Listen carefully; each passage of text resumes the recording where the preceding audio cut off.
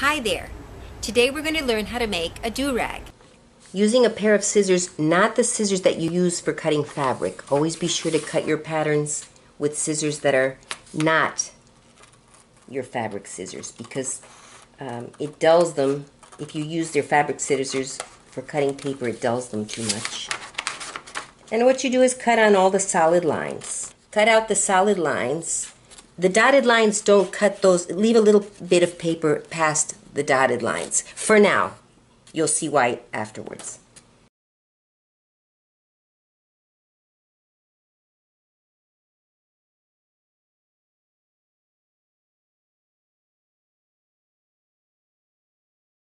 The next step is to tape the pieces together at their corresponding letters.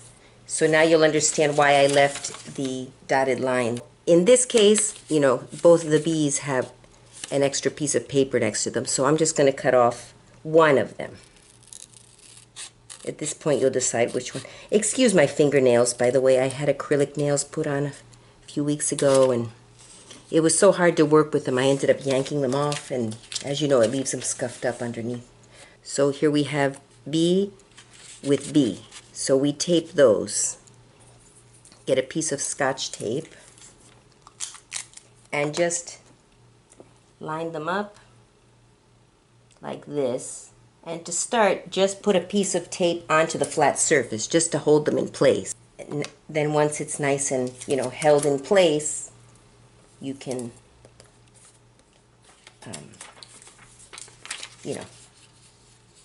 tape them together, with the tape. If you feel like, if you need it to be very sturdy, tape it well along the back.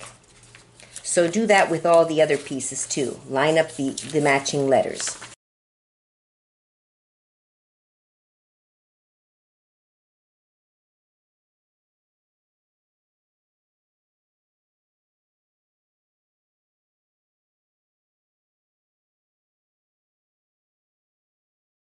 Now bear in mind this is folded, so here we go. See, this is one big piece of fabric, so you fold it exactly in half, because bear in mind over here is the fold. You need to use the fold.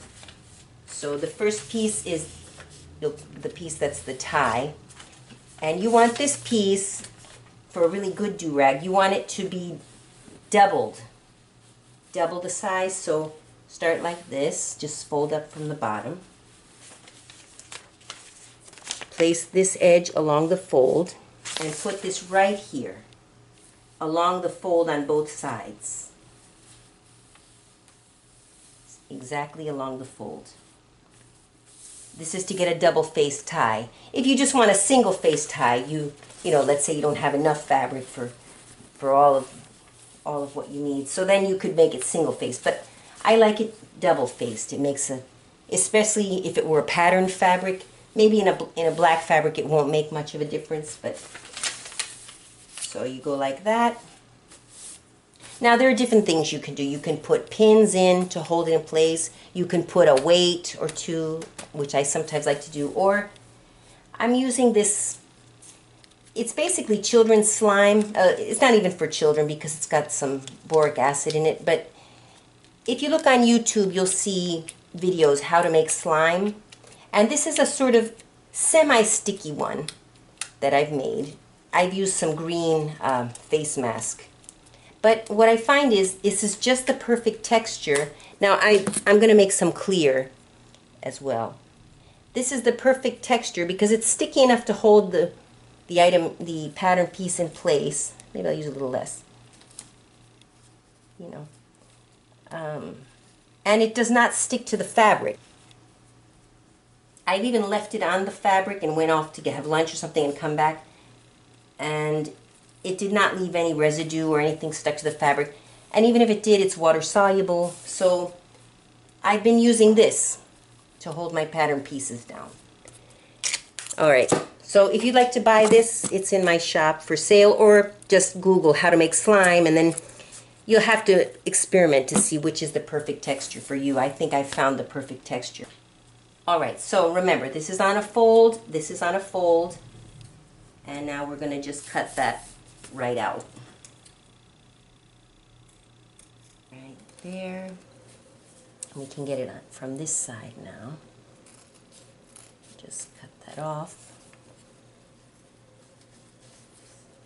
There we go. Oops. There. All right, now we just peel this off. And this comes off easily.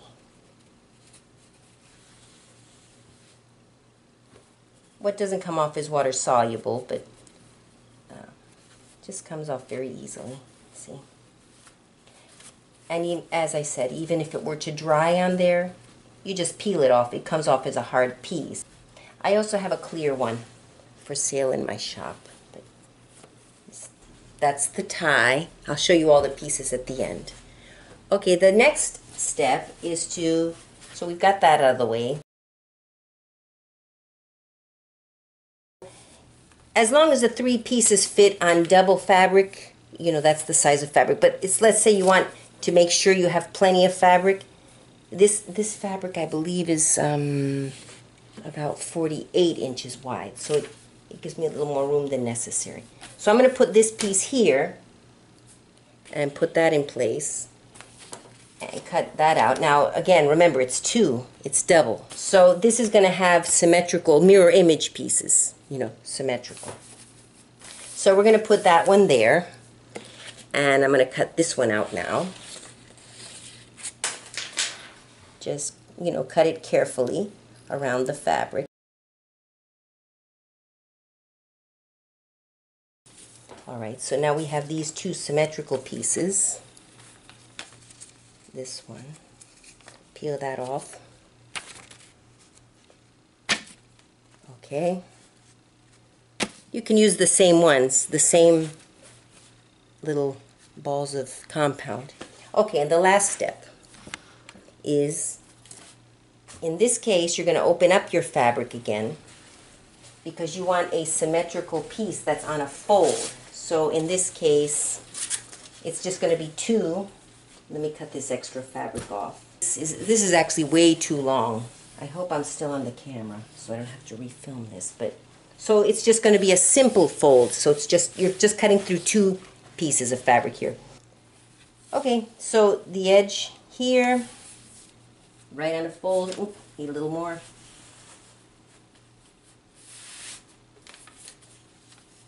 There you go. And we'll put our compound just to hold it in place.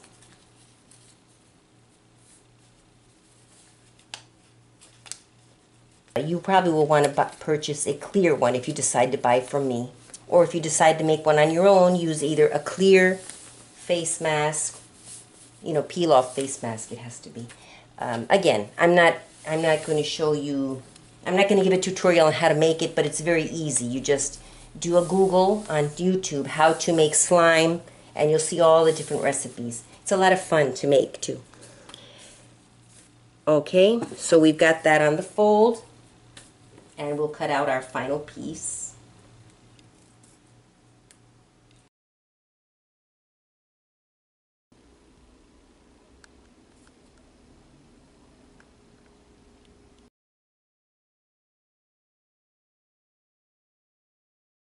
Okay, here are all the pieces. This is the tie, for the head tie. Just put it here for now. Here's the middle head piece, right side facing up. And here are the 2 side head pieces. So take the first side head piece, and what we're going to do is, this is the right side up here. We want to line it up. So take that flat edge with this flat edge and just, see what I'm doing? Here's the round piece. The bottom flat edge, line it up with the flat edge at the beginning of the side head piece. I've got some pins here on the magnet.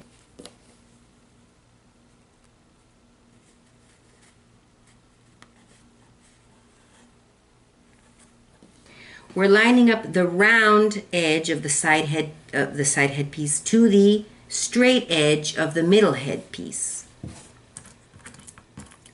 So watch how I do it. I'm not wearing my glasses, but line it up. I'm doing it so that you can see. See, and we're doing it.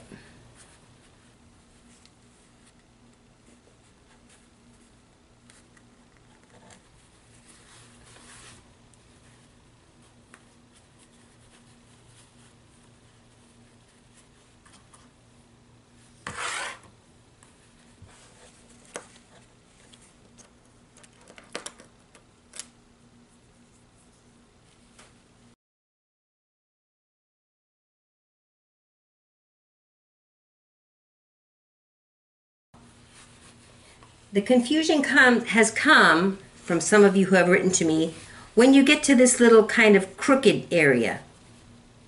Don't stop there. People think that they have to go all the way and stop at the crooked area. That's not what you're supposed to do. You have to keep going. So we line up to the crooked, I call it the crook, you know, the crooked area. It's actually an inverted dart. The opposite of a dart is a gore. So you don't stop where it crooks. You keep going alongside that crook. Just continue doing the same thing, lining up beyond that part.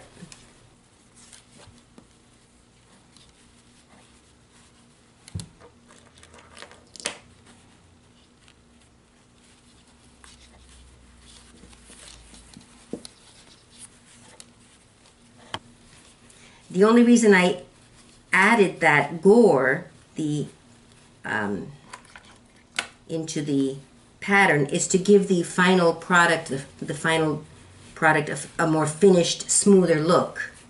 When I didn't have that there, it was a little bit bumpier. The seams were bumpier, and that helps to smooth out the seams when you finish sewing. So go all the way to the end of the middle head piece. It's actually good to fold that flat piece over, finish the raw edge first before sewing the entire do-rag together, and then just top stitch that. I mean, get an iron that down and top stitch that first before sewing the do-rag.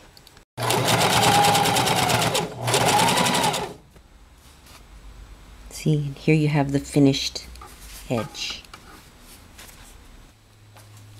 And now the next step is to take, here's that middle strip, and here's the side head piece. It's a little confusing the first time, but you basically do this. The flat piece goes against this flat piece, like this. So just cross it over and line them up right sides together and stick a pin in it. So there we go. We've got all the pins in, all the way, and then this one is left, you know, just at the end. So now you're going to sew, go to the sewing machine and line it up. I'm using the edge of the presser foot, which is about 1/4 inch from where it's sewing. So take that first one out and start sewing.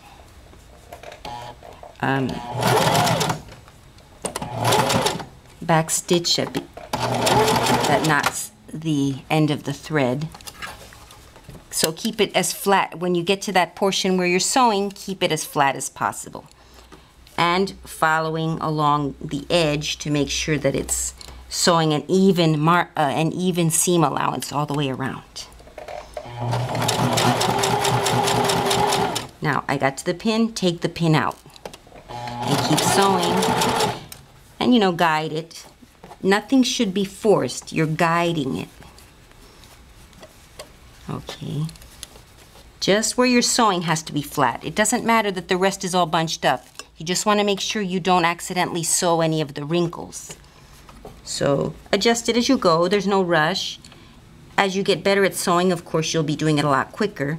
But right there, see, I'm using the edge of the presser foot in this case. If you want a larger seam allowance, you move it over and use one of these guidelines on the other side to guide what you're doing. Okay, so before you continue, check and make sure that the piece that you're sewing underneath is flat. and that everything is even. Okay, and continue. Watching the edge of the fabric and just kind of guiding it. You're not forcing it. The machine is pulling the fabric.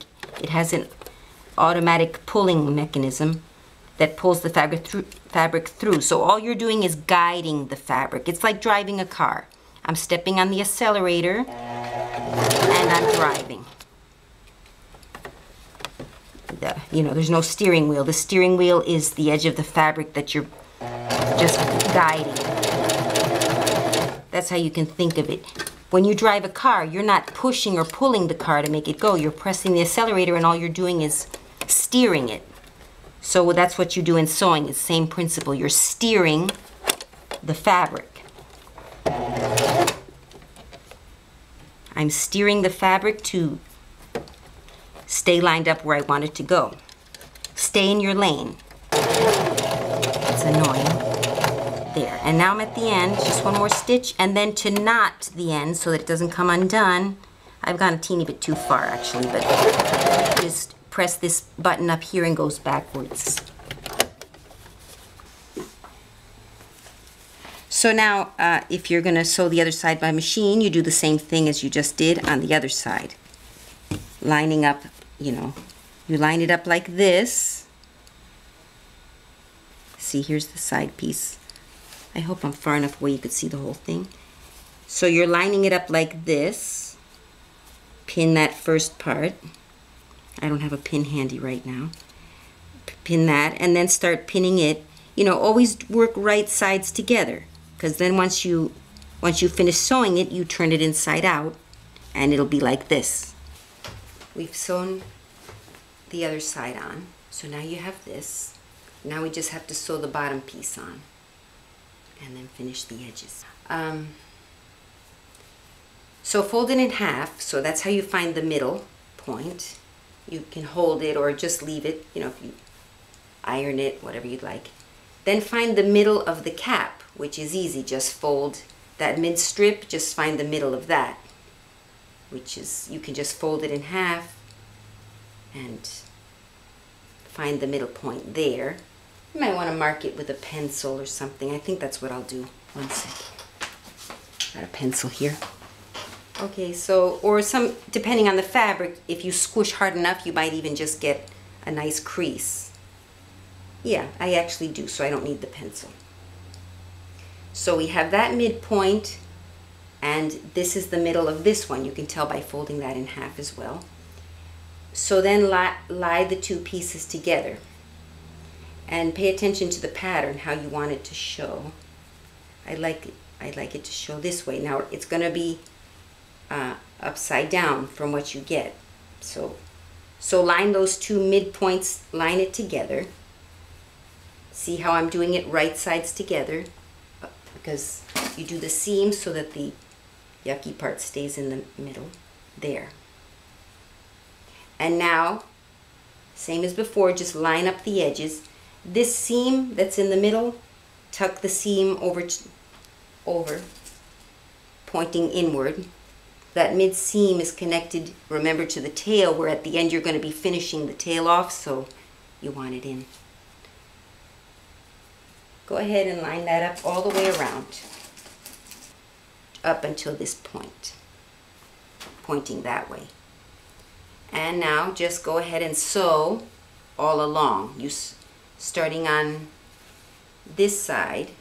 Now on your sewing machine you might have to adjust it and put the free arm if you're using the sewing machine. Otherwise, if you sew by hand, you would have, prior to putting this on, you could draw the 1/4 inch seam on there, so you sew, if you're sewing by hand, you can sew in a straight line. Here's what I'm going to point out. Okay, I've sewn on the strap now. When I cut the fabric, I noticed there was this design. So I decided to take advantage of the design that was on the fabric, and for example, this strap, I decided to put it along the design. It takes a little planning ahead, but I decided to place the strap along this design so that it would come out like this.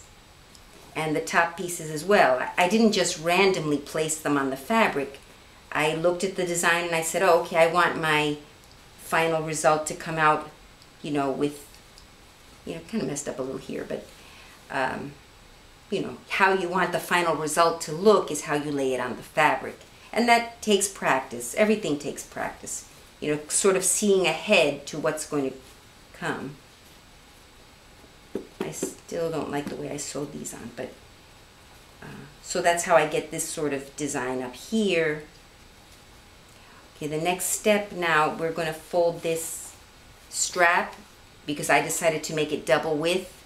You could have cut it half this width and just made it, you know, have the edges, then just fold over the raw edges. But I like to have a thick strap, which I then, when I'm sewing, when I'm finishing it up, I fold that strap in half all along the whole do-rag, and I sew that so that the do-rag has sort of a double strap, because since that's what you tie around your head, you know, double fabric makes it a little stronger.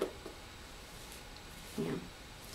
And it's a nice effect. The inside has the right side of the fabric pointing out just like the back side does. Now we're just, I fold over the end. Is it up too high? Wait a minute. So I fold over the end of the strap, and I've already done it, but this is to demonstrate. Fold over the end and iron that down. And then this part, you know, pretend it hasn't been folded yet. You just fold it over about 1/4 of an inch, or, you know, just a small amount. It actually doesn't matter. The thinner you want it, but you'll see it lines up with this seam here. So just lay it all flat and, you know, iron that down too. And do the same with the bottom. Iron that down too, all the way around. It's easier if you have an ironing board. You hang this on the end of the ironing board, and you might want to do it inside out. You know, iron that. And then the last step, after you've ironed down all the raw edges, is fold this in half. So you see how it gives you a nice finish.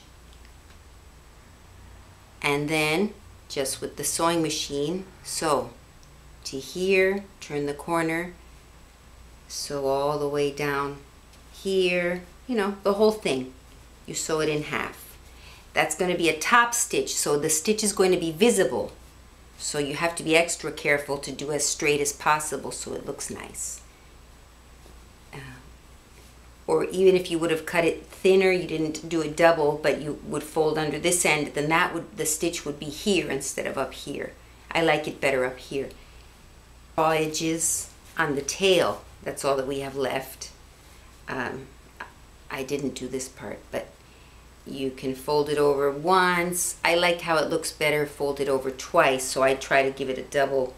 It seems to go over easier once because the seam is there.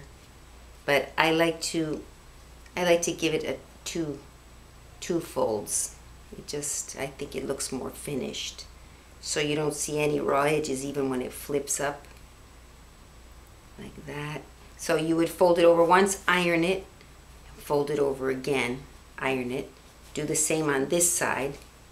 Fold it over once, iron it flat, fold it over again, iron it flat.